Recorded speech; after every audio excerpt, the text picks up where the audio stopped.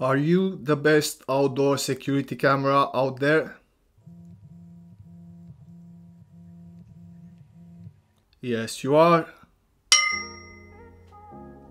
Hi everyone and welcome back. This is Paul from TechLink and I think I just found the ultimate security camera.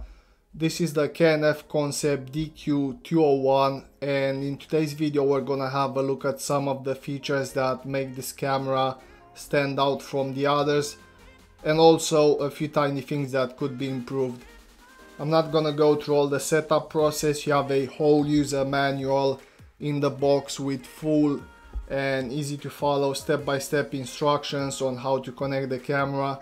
Basically all you need is a Wi-Fi connection and a smartphone that runs on iOS or Android. Now this is the first product I bought from K&F Concept. I was looking for a security camera and a friend of mine recommended me this brand. He's a photographer and used some of their products in the past and seemed really happy with them. Also, after spending a few hours on research trying to find the perfect security camera, this one seemed the only one to have all the features I was looking for, so I thought I should give it a try. Just like on the specs, you get everything they claim. The camera has a built-in battery with a 14,400 milliamps capacity, so you shouldn't run out of power no matter what. To put this in perspective, the battery capacity is 3 to 4 times more than the one of a modern smartphone. Obviously, you can't really measure the time you can run the camera on battery only. It depends a lot on the way you set your camera to work and also on the amount of movement it detects. But you don't have to worry about any of that thanks to this solar panel that you get together, which continuously replenishes the power in the daylight. I've seen a few other cameras from different manufacturers that have like a built-in solar panel, which is a really poor choice in my opinion.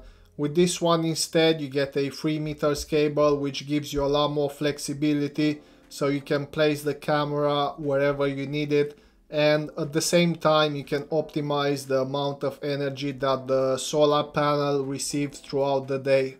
When it comes to storage, you have a micro SD slot which supports up to 128 gigabytes, or if you wish you can store your footage over their cloud service. Obviously you would have to pay a monthly fee. I personally went with the micro SDs since I had a few I didn't use anymore.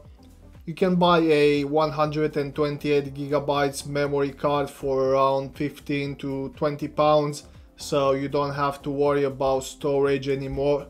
One of the things that I like the most about it is the pan tilt zoom feature, which allows you to remotely control from within the mobile app a very large area.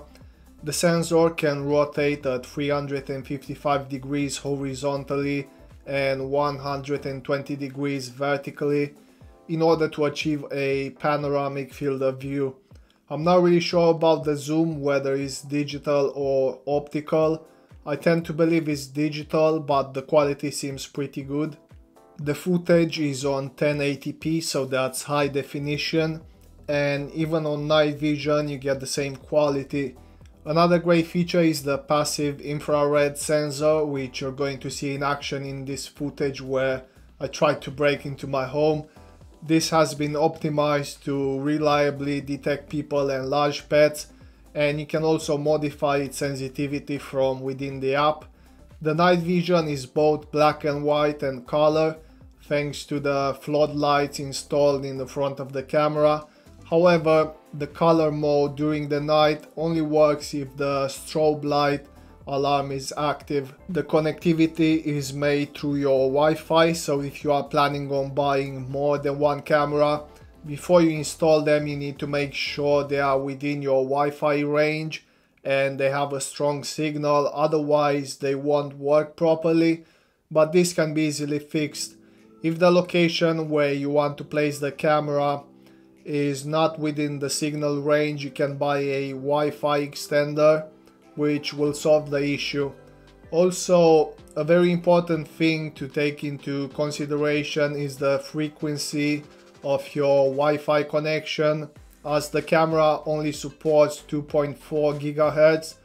So if your Wi-Fi works on 5 GHz only, you won't be able to use it.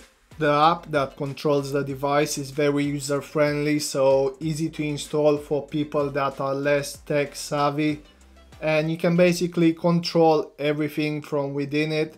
You can share the device with other people, you can check the battery charging level and modify the power saving settings, modify the motion detection sensitivity. You can take screenshots or record videos whenever you want. You can even set time periods for when you want the camera to detect motion and record videos. So basically everything you can think of is within that app. There are, however, a few drawbacks that could be improved. First of all, the price, which has been already taken care of. I paid £150 when I bought my first one, and now the price is only £120, which really makes it stand out from the others by offering amazing value for money. Another feature I've seen in a similar price range is the selective activity zone, which allows you to receive notification when movement is detected in set areas. You don't have this option on the security camera, but you can adjust the sensitivity of the passive infrared sensor in order to reduce false alarms. Also, the app that controls the camera is only available on mobile devices that run on Android or iOS, so you can't access it from your PC, or maybe you could if you install an Android emulator, but yeah, that's something that could be improved. But what do you guys think of this K&F Concept security camera? Let me know in the comments down below. Also, if you already purchased this camera, did you have any problems with it? Are there any other features you'd like to have on it? I would like to hear from you in the comment section. With this being said, it's time to end this video. If you enjoyed it, please give it a thumbs up. And if you would like to see other similar reviews, please subscribe to the channel. And like always, thank you for watching, and I'll see you next time.